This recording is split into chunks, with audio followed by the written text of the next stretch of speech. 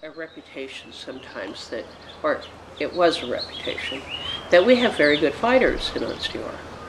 I mean, sometimes they say we have big fighters, which they refer to as corn-fed fighters, and sometimes they want us a lot. But one of the things that we've taught our fighters is we're all petite nobility, right? You're not mercenary scum, you're petite nobility, you know. So they went to the war, you know, between Atenveld and, you know, is it Caid that they fight them? Depends on which year this was. Do you remember where it was? Well, if it's Burrow Creek or Great Desert or Estrella, there are different main enemies. And in specific, some Estrellas were different ones. So, well, all right. Assume it's the West. All right, we'll assume it's the West. It's somewhere west of us. Yes, anyway, that's for certain sure. Yeah, but anyway, they Duke Johann of Atenveld, right, was recruiting. So he ran up to the Ansteorrans to say, how much would it be to hire your services? And these were a group of people that didn't have any titles, right? And they looked at Duke Johann and they said, we fight for honor. We are nobility. And we fight with our friends. And Johann sort of crossed his eyes at this and went back and says, they're not mercenaries. They're nobility. And they have to fight with friends, so that would mean I'd have to fight with them, right? And they go back and then the gentleman had said, but we accept gifts. You know, so they got these people together and they ended up fighting. And they ended up, because Johann doesn't want to fight in a boring place, they fought like in interesting places, which is one of the things. But by all the other mercenaries sort of got theirs, you know, at their campsite. The gentleman and I think a couple of ladies of Ansteorra walked up in court and were presented with silver pennies, you know, and not only that, they were presented with a gift to give to their king. There will be a county-wide test of the tornado warning system. This is only a test. Excellent. If it were an actual emergency, you would be told what to do. Please, the alarms are loud and they are long. It is a test. It is only a test. Thank you. That's a good idea. I was here on Friday when that thing went off, and of course it was clear blue skies, so it was like, okay, this must be a test, but this sky is a little more questionable. So anyway, they went up and they received it because they were nobles, you know. And that's one thing we keep telling them. You go wherever you go, nobles get paid more than mere mercenaries. My favorite, though, story is about Wulfstar. Wulfstar had the king of Ansteorra in it, Michael of Monmouthshire. And when they were going to Estrella, they decided that they weren't going to pack any dishes.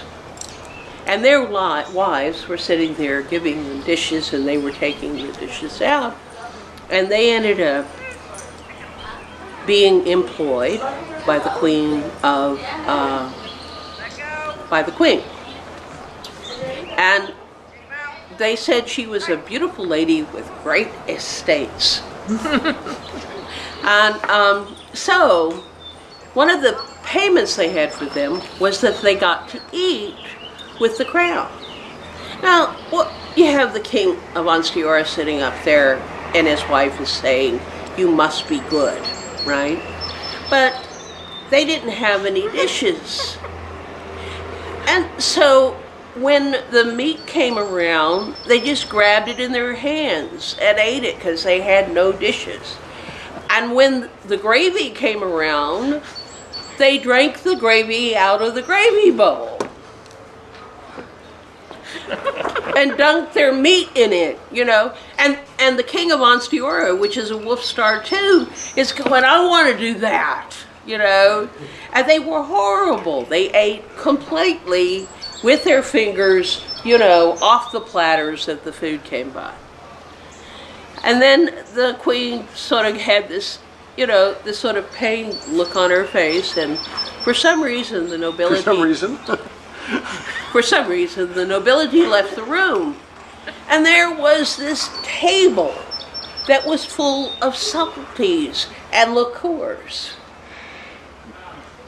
And so Wolfstar ate and drank all the subtleties and the liqueurs.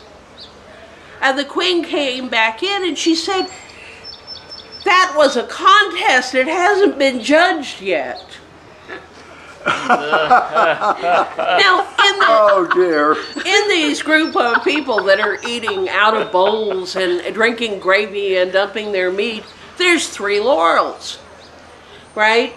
You know, so led by the chief of Wolfstar, which is Daniel, they went over there and basically sat on the table and crouched down and poked their fingers in the what was left and talked about it. They said, you know, with great knowledge.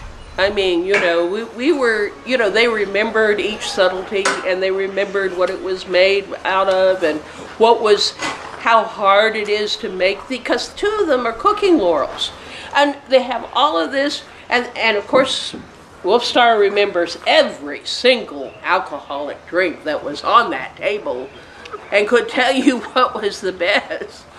So they announce, they give the queen the winner of this contest, and she announces that she feels that this was the best judged subtlety and liquor contest that she had ever attended. The proof is in the pudding, and it was all gone. Of course, so it was thoroughly judged, if nothing else. And when they all got home, their wives were really upset at them and swore that they would never let Wolfstar out without feminine supervision. Wolfstar is part of Cadal, and one of the things that happened is that Randall von Orlichwald was our war leader at the time. And Randall stands, he's 6'6", and he had been doing the job of playing Captain America in things. So he looks like Captain America, right? And he has beautiful legs, handsome man, right? And he came up to me and he said, I have found my family, and you will accept them into the Cadal, or I will leave the Cadal.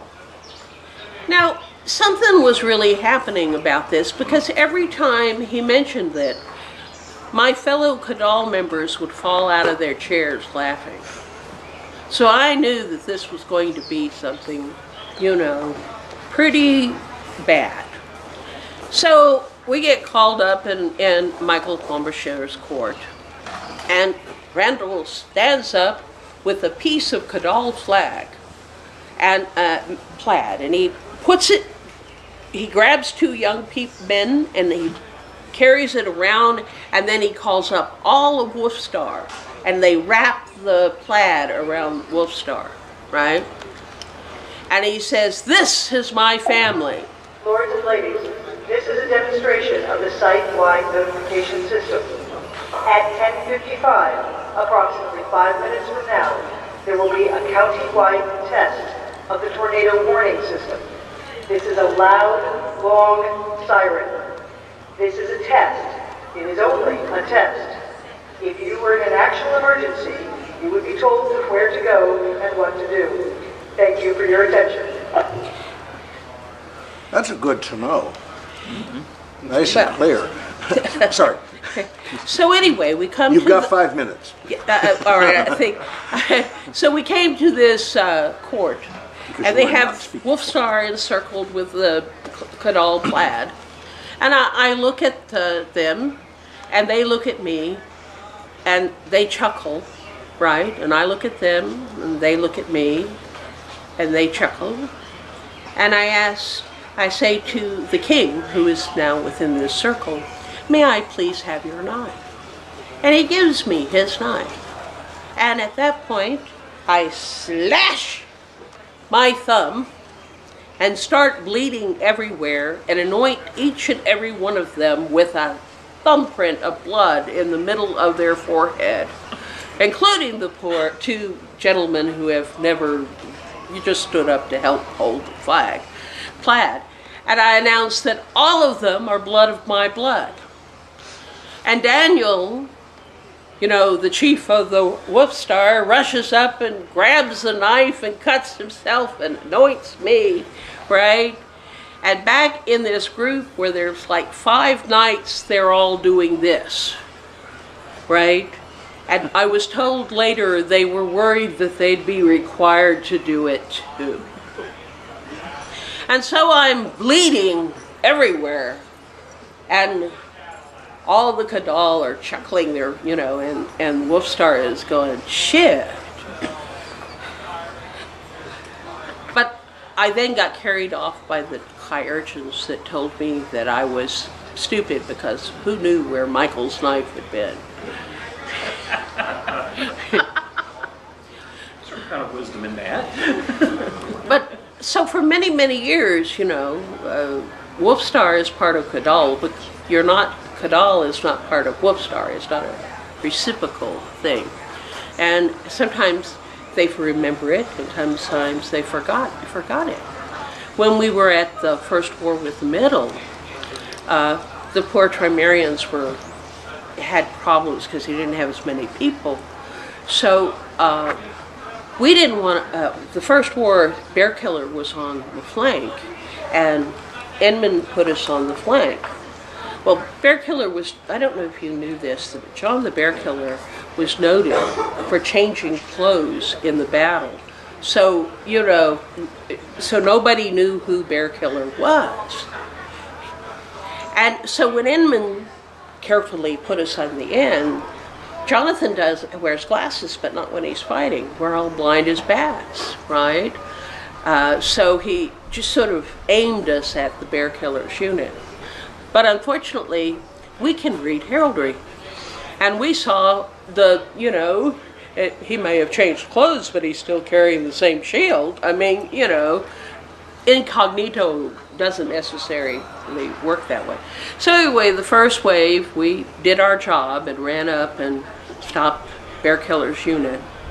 And now we're looking at having to fight them again. And remember, we married Siobhan to Edward. Well, we made a pact. Our family made a pact with Meridies. And when the king of Trimera said, we will take no help from anyone, right? The king of, you know, they're going, oh, he won't let us have you as helpers because we didn't want to kill him again.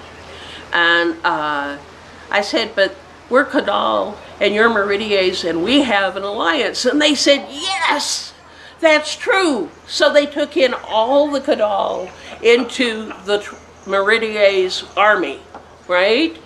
And you know, we're doing this, you know, we're going into the enemy's army. And what happens is that Finn and, well, William the Bear rushes up and we were almost completely denuding the army, and he rushes up, he says, and people were saying, my cat is related to your cat, therefore that makes me part of Cadal. And finally, he says, no more, you can't have any more of the Wolfstar Cadal group, you know. And so, you know, the ones that got left behind were like, and I'm almost coming to the end of this, and I hope you enjoyed the stories I told.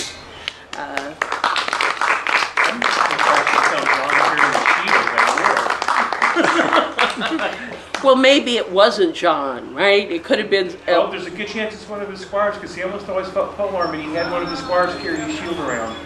Well, but it didn't mean any difference. We knew that group of people. They couldn't see who was in front of them anyway because they're all blind as Exactly. bats, right? So it didn't matter. It just gave them a naming point. Yeah, well, yeah. That was always the youngest squire's job. And then after he got beaten to a pulp, then the rest of the older squires would go and tell him what just happened to him and why all these knights kept chasing him around the war all day. Well, the first war we had in the